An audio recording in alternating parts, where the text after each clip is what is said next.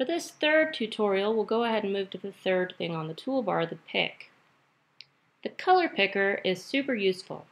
When I'm doing these tutorials, I'm going to try to only use the features that I've shown you so far.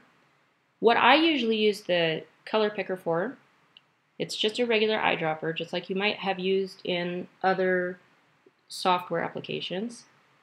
So if I want to get a really specific color from off of my photo, then you can use this eyedropper and just touch wherever you want. Now to make sure that I get the right one, I'm going to go ahead and use 2 fingers, put them on the screen, and slide them apart. That'll zoom in. That's a pretty standard feature on a lot of phones, at least on the iPhone. I guess I don't even know if it works for Android like that. But if you didn't know you could do that, now you do. So let's say that I wanted this reddish color here. Go ahead and choose it. And what you can't tell, because it's kind of already red up where that pick was, it'll actually change it up there at the top too, so you can see that you've actually got it. So I'll get the yellow one now. See how it changed up in the toolbar? You know that you got the yellow. And I will go ahead and choose the blue just so you can see the difference. So now it's back to blue.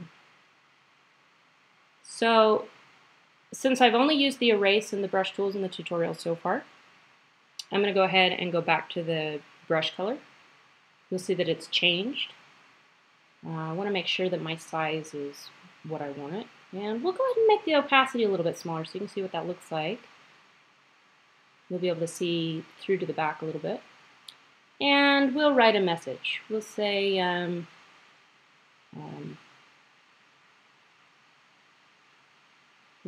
Miss, make that a little smaller, you, see you soon. Now, a reminder that you can use a stylus with this. I'm just using my plain old sloppy writing from my finger. And that's basically your pick tool. I use it quite a lot for fill. And if I want to, well, actually, I can give you an example. I won't quit quite yet. Let's pick another picture. Edit a photo. I'm going to grab it from my sketchbook. Let's see. How about we'll get this one of Jeff and the girls. Okay, let's say that for some reason I did not want to advertise that they were wearing Apple shirts. I don't know why. We like Apple. I don't mind advertising that. But let's say that we didn't want to. I'm going to go ahead and use my fingers to zoom up. And I'm going to use my pick tool here at the top, the eyedropper. And, excuse me. I'm going to go ahead and choose the green that's closest to the apple there. Go back to the brush. What's my opacity? Oh, that's all right. I think I'll make it a little bit smaller. Make my opacity a little bit less, maybe. And we'll just kind of fill in where this apple is.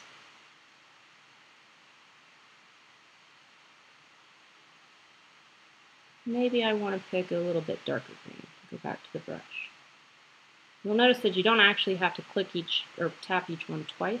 It's really nice to be able to go back and forth. Now, typically I would use a blender on this afterwards to make sure that it looks as natural as possible. I'm going to change the opacity to be a little lighter on that again. Maybe the size up just a titch. And I'm going to start blending it here with different colors of green. Now, it's really easy if you have, I don't know, a blemish on your face, or you want to take out something, or just make something look a little smoother. Using the pick and the brush is a great way to do that. We can go ahead and do it with the other apple here.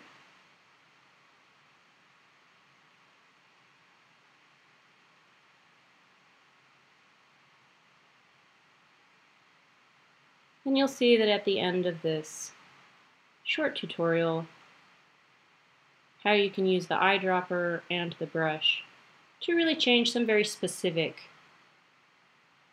bits of your photos. There you go. They are no longer Apple Girls.